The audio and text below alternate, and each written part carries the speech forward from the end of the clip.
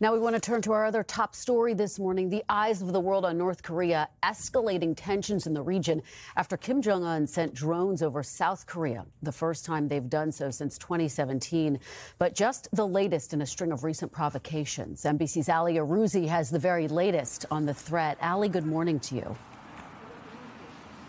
Good morning, Kristen. That's right. Another brazen act of provocation by the North Koreans. This morning, they launched 5 drones into South Korea, making it a very tense situation for the South Koreans.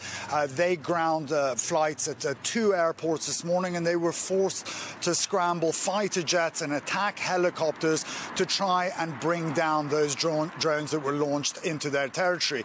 One of the 5 drones flew very close to the capital, to the northern parts of Seoul. The other 4 were detected on the east coast. The South Koreans fired something like 100 shots at the drones, but they weren't able to bring them down. They lost track of them.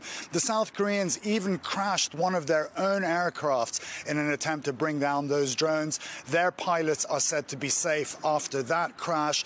And this morning, the South Koreans also launched their own reconnaissance missions of drones into North Korea, saying that it was a corresponding mission, which seems to suggest that the North Korean drones were also on a surveillance mission in the south.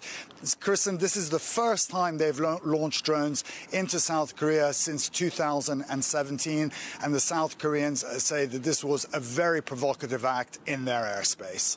Just incredibly disconcerting. And Ali, just to put this into a broader context, this comes as tensions have already been rising in the region. What can you tell us about that? That's right. The North Koreans have launched over 90 missile attacks into or tests into the South Korean area. That's more than they've done in any other year so far.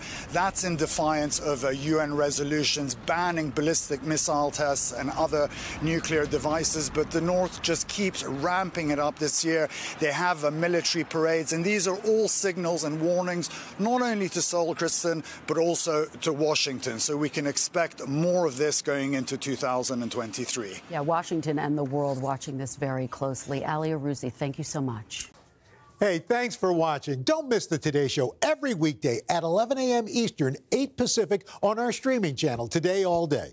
To watch, head to today.com/allday or click the link right here.